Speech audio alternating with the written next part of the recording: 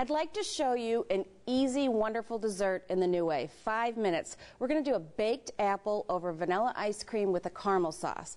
What you do is simply take some apples, cut them in half, take the core out. I remove a little bit of the bottom so that it doesn't roll around on the rack. Then you're simply going to take a little cinnamon sugar, spread on your apple, place on your 4-inch rack, and on power level high, we're going to cook for 5 minutes. It's as simple as this. Cook time, touch and go, start. I'm going to go get the ice cream and I'll be right back. Right, our apple is done.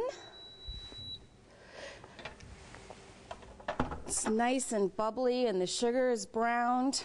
Now, I want you to place them in your bowls of ice cream that we've done and let them cool off just a little bit because we don't want to burn our.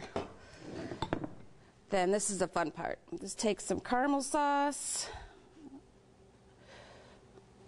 I bet you chocolate would be good with this too.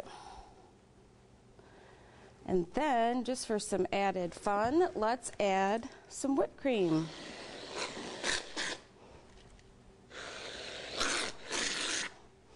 And there you have it. Dessert in 5 minutes.